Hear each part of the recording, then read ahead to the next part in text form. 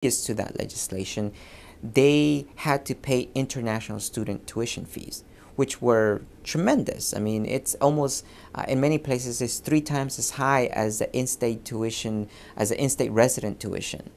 So what it did is it lowered the barriers to higher education for undocumented students.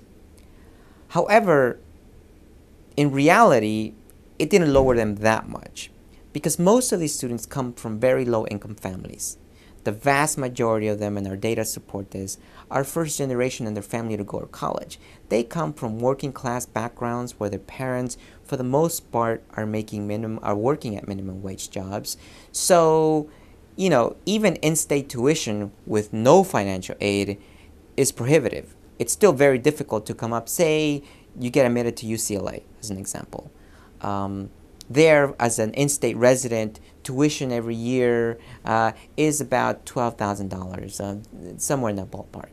Well, that's a significant amount of money for families where the household income is $20,000 or thereabout for a family of 5 or 6.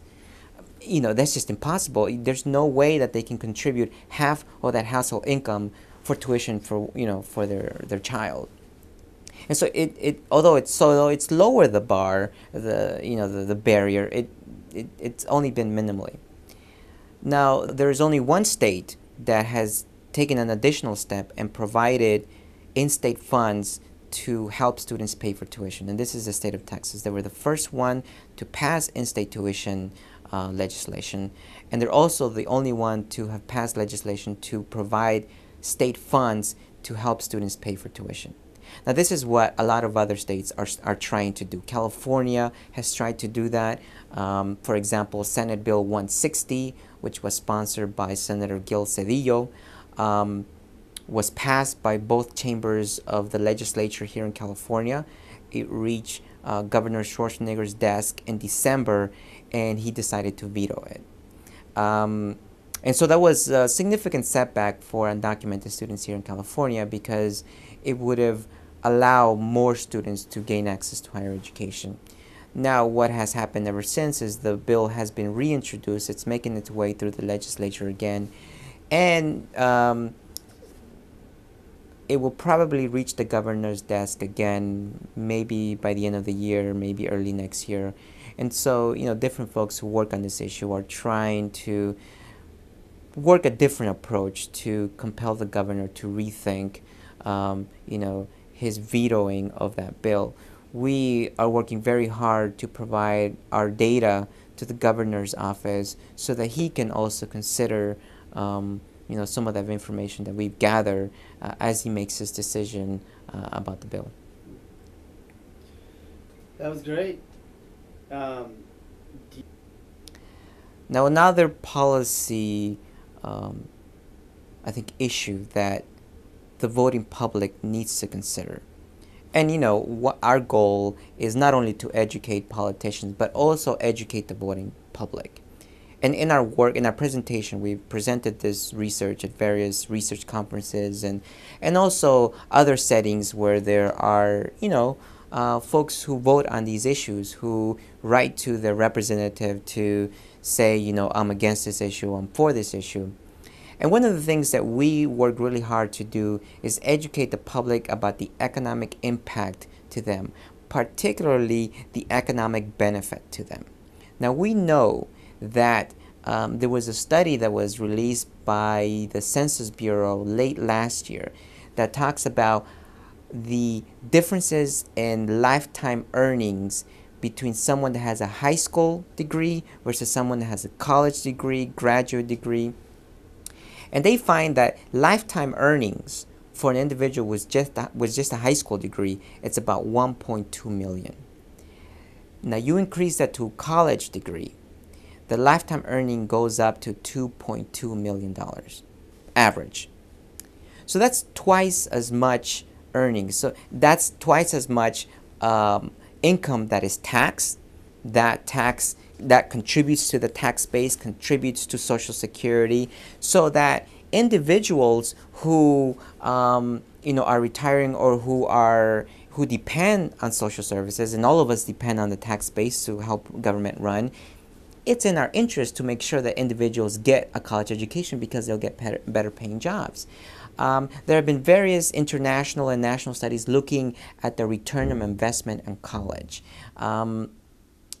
Places like Texas, for example, before they passed the in-state tuition legislation and also the legislation to provide in-state funds, they found, the state controller's office in Texas found that for every dollar that the state of Texas invested in providing access to higher education for undocumented students, that the state of Texas received $5 back.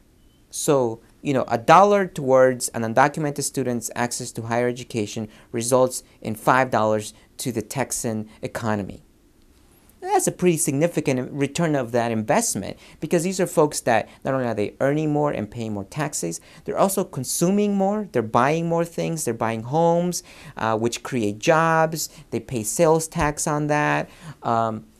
Also, there's research to suggest that individuals who are college educated are more likely to be civically engaged, to run for public office, to play active roles in city and state governance, to have leadership positions, all of these things. And so the public doesn't really think about this or doesn't realize this when they take a position that, I'm against investing money into these individuals that are here illegally.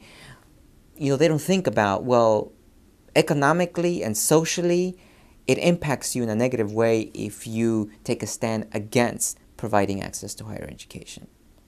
And and this is something that is not discussed in broader media. It's not discussed on CNN, it's not discussed on Fox, it's not discussed in the local news, but it's real. I mean, the data is there, the evidence is there. I mean, we've known this for many, many years, and it's missing from the public discourse about immigration, and needs to be a part of it, because the voting public needs to know the full range of facts before deciding on these issues, rather than being informed by passion, oftentimes by prejudice.